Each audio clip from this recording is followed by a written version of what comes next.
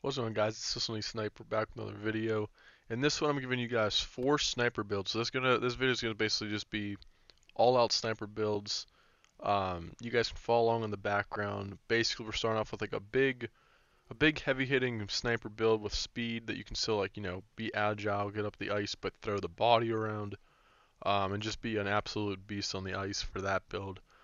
But I figured this would be a nice little like refresher thing instead of just giving you guys best builds for in general. I figured I'd give you like 4 builds to do or to use in a particular class. So like the sniper build. So this one, we got that 5'9", 160, super fast, super agile, looking to get close to the net, looking to score those goals and gain speed and everything. So basically, whatever your playstyle is, I'm hoping I can kind of give you guys a build that fits that. So if you're a guy that likes the speed, this build's obviously going to be for you. If you're a guy that likes to throw your body around, obviously that first build would basically more so, fit your style. So you guys can make any changes you want to the builds, because realistically, I put my snipers on the wing. Like this one. This one's probably my only center one I have. It's a 5'10", 180.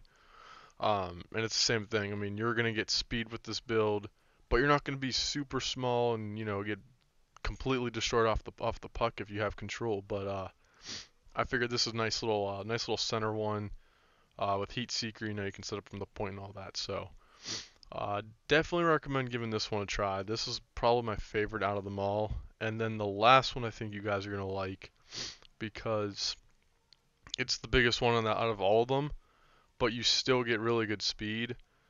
So as you guys can see, it's a 6'1", 200 pounds with the 1T zone ability, truculence, and heat seeker. But you still get 87 speed. You get 87 speed. You get a 90 slap shot.